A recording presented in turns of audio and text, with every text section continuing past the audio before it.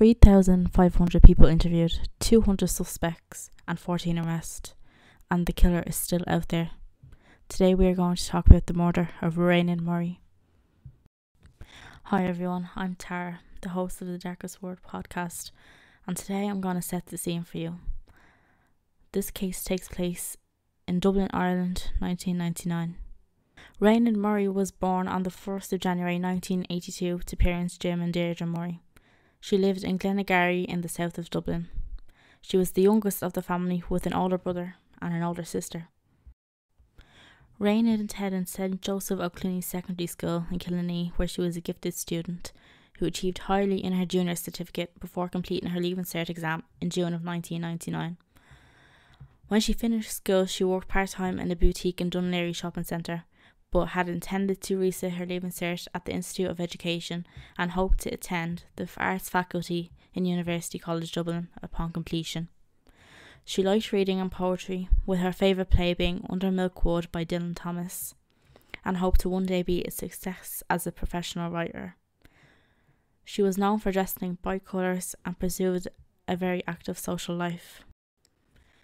On the evening of the 3rd of September 1999, Raonaid spent the evening socialising in Scott's pub on George's Street, a place that she knew well.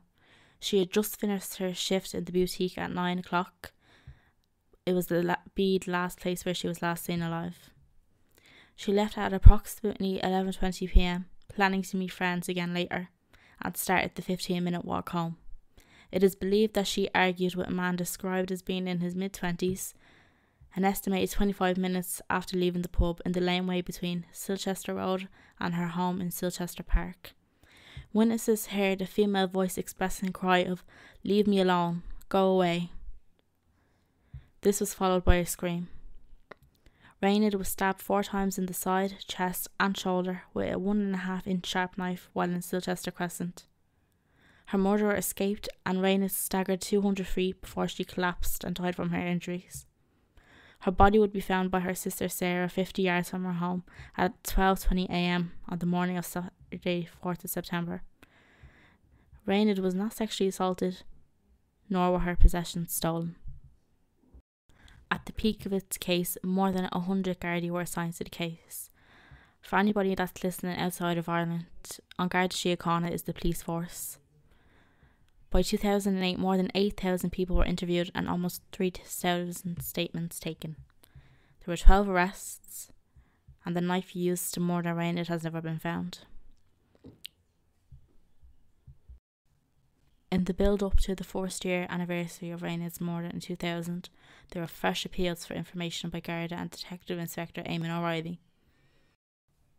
Each year, Raonaid's family issue an appeal for more information. They have offered an award of 190,000. These appeals for information have been renewed, particularly with authorities suspecting that any young people who may have witnessed the crime may now have reached the correct level of maturity to discuss what they saw. In 2009, on the 10th anniversary of Raonaid's murder, Gardaí issued descriptions of a male and a female who they wanted to interview on the matter. Interestingly enough, police also issued a profile of the killer. A forensic profile suggested that it might be a young man in his mid to late 20s, single, living either alone or with his mother. He would have been a loner, possibly with a drug problem, and may have been in psychiatric care at some point. He would also have had a history of antisocial behaviour and would be unlikely to have had any intimate relationships. The profile indicated a likelihood he would kill again. There have been many suspects for the murder since it took place, and yet none have seemed to pan out. I'm going to talk a little about the suspects that police investigated in the early stages of the investigation. The earliest suspect was a man in his mid-20s, 5'10" in height, with sandy coloured hair, who was wearing light coloured combat trousers and a beige top, seen arguing with her less than an hour before she was killed. A taxi driver reported picking up a young man with blood on his trousers in the early hours of the Saturday morning that Raonaid was murdered, and taking him to Granville Road at the top of Newtown Park Avenue, Blackrock. He dropped the man at a house and felt he did not see him go inside. House-to-house inquiries were carried out at the time, but nothing was found fitting that description. Later in the investigation, a suspect was found to have been living at the time on the other side of Avenue. He was arrested and questioned, but there was no evidence. A cook was arrested and questioned, but later released without charge. His name has never been released. A young man seen dancing with Raonaid at a nightclub and then hassling her in a fast food restaurant on the 29th of July 1999. His name has not been released. Faris Noor, who was a Kenyan immigrant who was killed and dismembered in March 2005 by Linda and Charlotte Mulhall, known as the Scissor Sisters, from Dublin. He allegedly threatened their mother, Kathleen, saying, "I'm going to kill you, just like I did with Raonaid Murray," although he was allegedly drunk at the time. Noor, who was questioned during the initial investigation, has since been ruled out. Garda believe he claimed responsibility to upset them. A unit of experienced Garda called the Garda Serious Crime Review Team under Detective Superintendent Christy Mangan began a review of the case in July 2008. They identified a number of mistakes and oversights in the original investigation. It recommended renewed searches for the murder weapon and found areas of fallings. It determined that some potential witnesses who came forward with information at the time were followed up on incorrectly. There was tension between Garda units during the original investigation, which meant that communication was not as effective as it could have been. Irregularities in the statement by one witness included an allegation of forgery, which was referred to the Garda Síochána Ombudsman Commission. The review team suggested new theories on the case. It was not the work of a random killer, that Raonaid knew her killer, as there was no record of a similar attack happening before or after this particular crime anywhere in the Dublin region. The nature of the attack would suggest that whoever killed the victim had some sort of personal grudge. It was suggested that Raonaid was killed by a female. The woman may have been known to her, and she was killed after a personal disagreement causing the schoolgirl to break off contact. They identified a woman in her 30s who had a reputation for violence against women. She left the country a year after the murder and still lives abroad. I want to talk a little more about the theory that a woman had killed Raonaid and why I think it was plausible. I read on the Washington Post, where there was an article about women who kill, that women are more likely to kill in a jealous rage. I mean, the way that Raonaid was murdered, it seems so personal, so savage. Something I think a woman in a jealous rage could be capable of.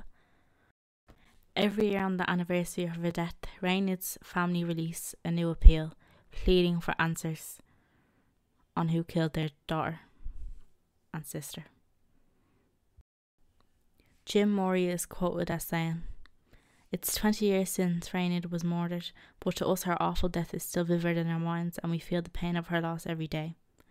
We feel that the memory of that time will still be vivid for others as well.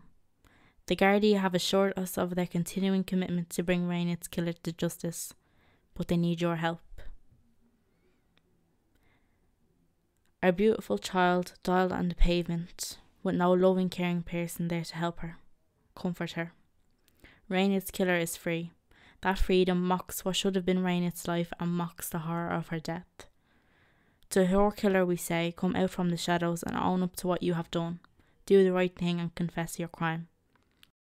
Since her death, there have been 200 suspects, 14 arrests have been made in relation to the case, 11 in relation to the murder and 3 for withholding information in relation to the case.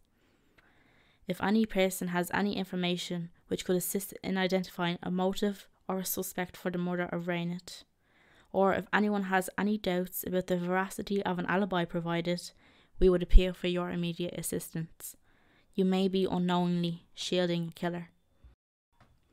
Anyone with information is urged to contact the Garda Incident Room at Dunleary Garda Station, the Garda Confidential Line, or any Garda station.